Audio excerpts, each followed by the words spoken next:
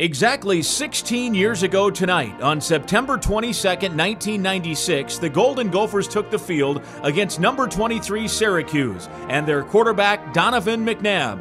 After a low-scoring first half, the fireworks started in the third quarter when freshman defensive back Tyrone made Gopher history. With Minnesota trailing 12-7, Carter scooped up a fumble and returned it 63 yards for a touchdown. On the next Syracuse possession, touchdown Tyrone grabbed another fumble, and 20 yards later, he was in the Metrodome end zone again. Syracuse promptly rallied from a 17-point deficit in the third quarter to take a 33-29 lead with 7:44 to play. But quarterback Corey Sauter drove the Gopher offense down the field twice in the final 5:23, setting up two Adam Bailey field goals.